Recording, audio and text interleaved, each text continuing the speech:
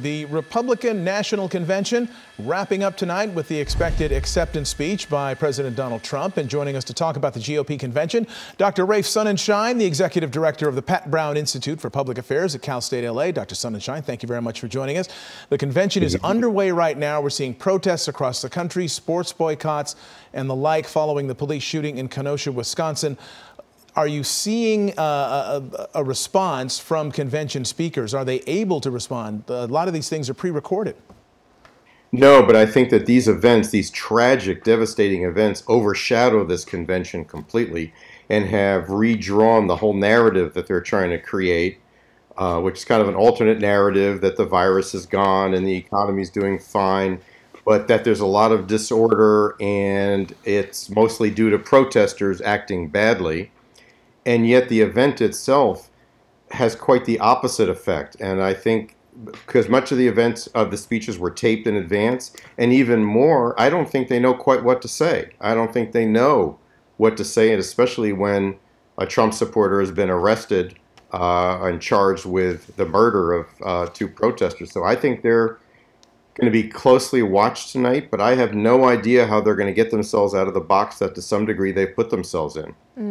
So what do you expect President Trump's message to be tonight? Do you think he might change his message in light of all this unrest?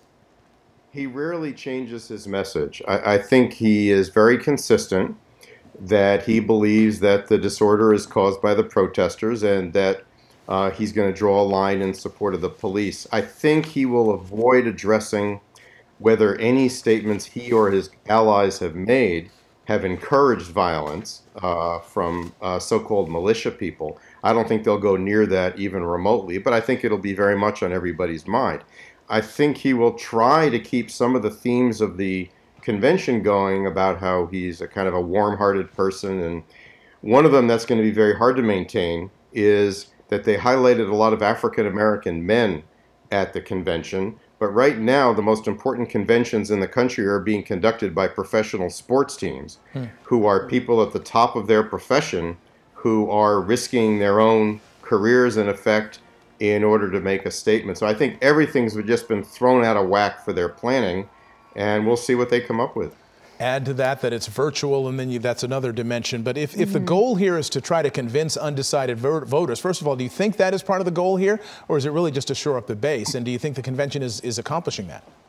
Well, it appears the logic has been all along to create kind of a base of white supporters who will feel comfortable voting for Donald Trump, and that's why they had so many of these kind of so-called humanizing things, which is, a little bit like, who are you going to believe, or what you've seen the last few years, or just what you hear during the convention? I'm not convinced it's going to work, and I've seen it work a million times in my whole life, and I think this is one year it may not work. And I think, in a way, his biggest enemy is the real world right now. The virus, the economy, and police shootings, and people's understanding of the violence. And at a certain point, even someone who can bend reality as much as Donald Trump, I think, may find these realities really too hard to bend. Okay, Dr. Raphael Sonenshein, executive director of the Pat Brown Institute for Public Affairs at Cal State Los Angeles. Thanks again for joining us and for your perspective. My pleasure. And watch ABC News coverage of this final night of the Republican National Convention beginning at 7 p.m. here on ABC7.